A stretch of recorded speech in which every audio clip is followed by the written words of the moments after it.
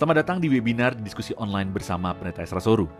Dalam webinar ini, kita mengadakan diskusi dengan cara yang berbeda.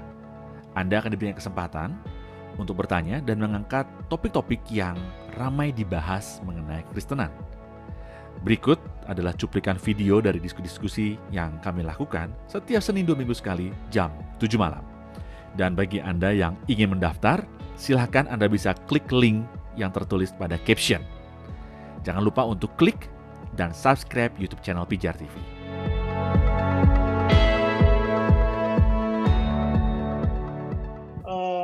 Sehubungan dengan doa Bapak kami tadi, memang bagi saya setelah mendengar ini bagian yang sangat penting. Pertanyaan saya itu saya kaitkan dengan Roma pasal yang ke-8 ayat 26 sampai 27 itu. Di situ pada ayatnya yang ke-26 itu dia bilang bahwa kita berdoa sesuai dengan tuntunan Roh Kudus. Jadi Roh Kudus pimpin kita, lalu kita akan berdoa sesuai dengan kehendak Allah, lalu berdoa kepada orang-orang kudus. Pertanyaan saya, dari doa Bapa kami itu kan sesuai dengan kita berdoa sesuai dengan kehendak Allah Bapa, kehendak Bapa di sorga.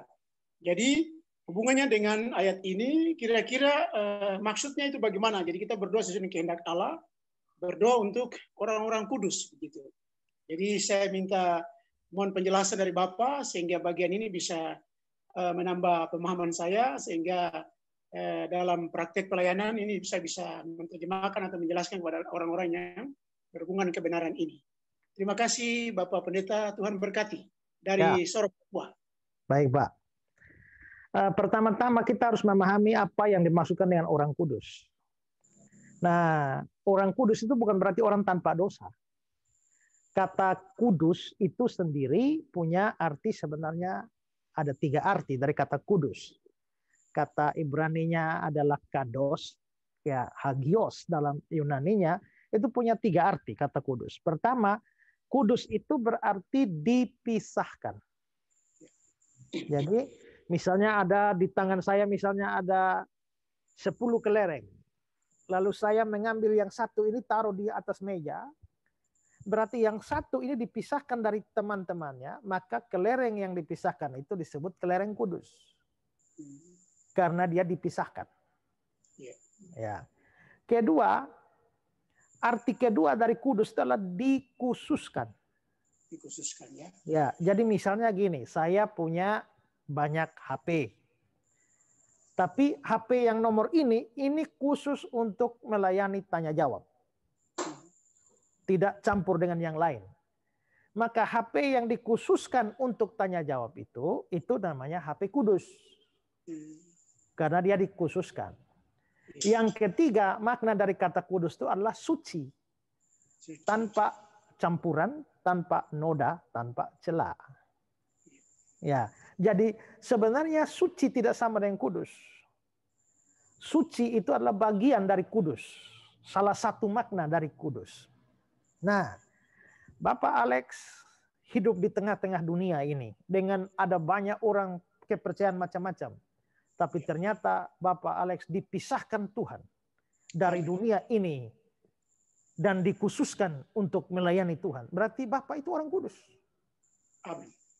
Tapi apakah Bapak itu orang suci? Ternyata masih banyak dosa juga. Jadi Pak Alex bukan orang suci, tapi orang kudus. Amin. Nah, saya juga banyak dosa, maka saya bukan orang yang suci. Tapi karena saya dipilih Tuhan, dipisahkan Tuhan, dikhususkan untuk melayani Tuhan, berarti saya orang kudus. Jadi kalau dikatakan berdoa untuk orang-orang kudus, itu sama artinya dengan berdoa untuk sesama orang percaya, sesama orang Kristen. Orang Kristen itu adalah orang kudus. Nah, gitu. Nah, berdoa untuk orang kudus atau berdoa untuk orang-orang percaya, tapi doanya harus sesuai kehendak Allah. Kita baca dalam bagian kitab suci yang lain bilang, Allah akan mengabulkan permohonan kita jikalau kita meminta sesuai kehendaknya. Itu berarti bahwa doa kita tidak mengubah kehendak Tuhan. Kita tidak mengubah kehendak Tuhan dengan doa kita. Tetapi Doa kita mengubah kita untuk cocok dengan kehendak Tuhan. Amin. Nah, begini, saya kasih ilustrasi Bapak ya. Ya. Satu hari ada dua di tengah laut yang gelap, hitam pekat, tidak lihat apa-apa. Nampaklah dua buah kapal sedang mendekat.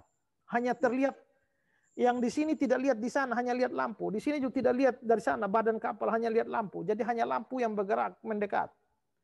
Wih, makin lama makin mendekat, mau tabrakan. Lalu yang sebelah sini bilang, hei, kamu sekian mil ke kiri.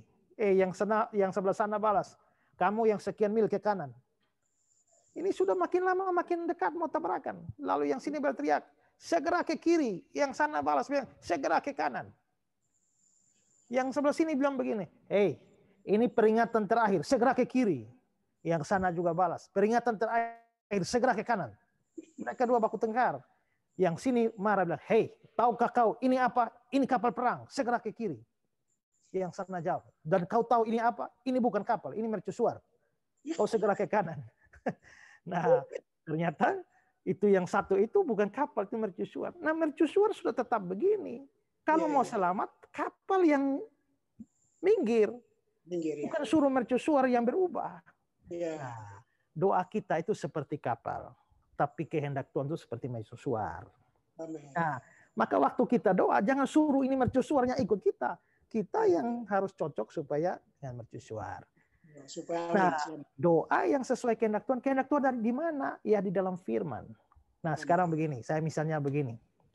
Bapak Alex pimpin orang 500 orang berdoa puasa. Kami berdoa ya Tuhan supaya nabi palsu tidak pernah ada. Musnahkan semua, tidak ada nabi palsu di Papua. Sedangkan menurut firman Tuhan, menjelang akhir zaman, nabi palsu harus banyak. Kalau firman Tuhan bilang nabi palsu akan muncul, Bapak Alex berdoa supaya nabi palsu tidak muncul. Kalau Tuhan jawab Bapak punya doa, berarti Alkitab salah. Nah, kalau begitu, kita mau doa sampai lutut lubang pun, tetap nabi palsu harus ada. Karena kehendak Tuhan. Nah, maksudnya kita berdoa harus sesuai kehendak Tuhan. Seperti itu. Maka kita baru bisa berdoa sesuai kehendak Tuhan kalau kita baca banyak firman Tuhan. Dengan belajar banyak firman Tuhan, ngerti kehendak Tuhan.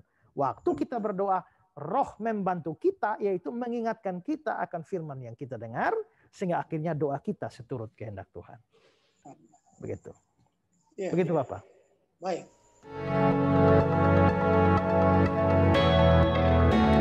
Terima kasih saudara sudah menyaksikan cuplikan diskusi bersama Pendeta Esra Soru.